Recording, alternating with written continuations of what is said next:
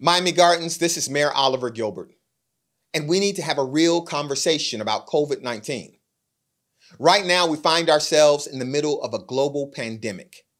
While medical researchers are working on a vaccine for COVID-19, please understand that there are no cures or medicines for this virus. We know that there are actions we can take to help prevent the spread of this virus, though. The CDC has told us to wash our hands, cover our mouths when we cough, stay at home, and practice social distancing. Miami Gardens, just yesterday, I saw a group of young boys playing basketball on one of our local courts. The NBA canceled the rest of their season because one player tested positive.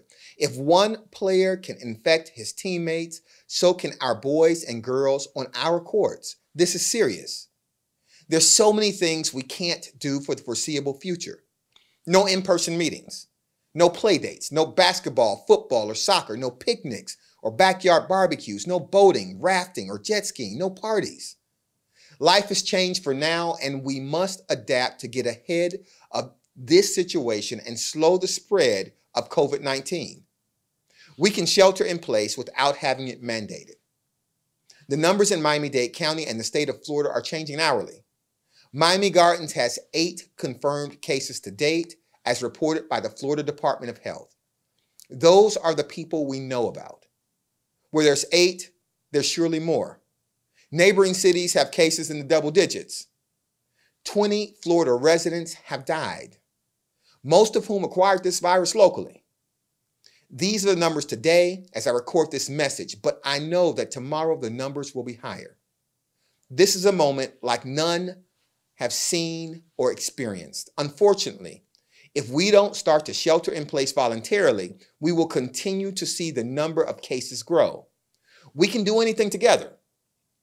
Our New Together is sending emails and e-cards to our seniors in assisted living facilities and nursing homes. Our New Together looks like virtual meetings and working from home, virtual happy hours, virtual dinners, FaceTime with relatives and friends, IG dance parties with spin masters like DJ Nice and our very own DJ Tight and Bo Easy. We can get through this together. Together, let's adhere to the safety guidelines set by the CDC and the Miami-Dade County executive orders, because remember, COVID-19 does not recognize race, ethnicity, sex, age, religion, and it does not discriminate.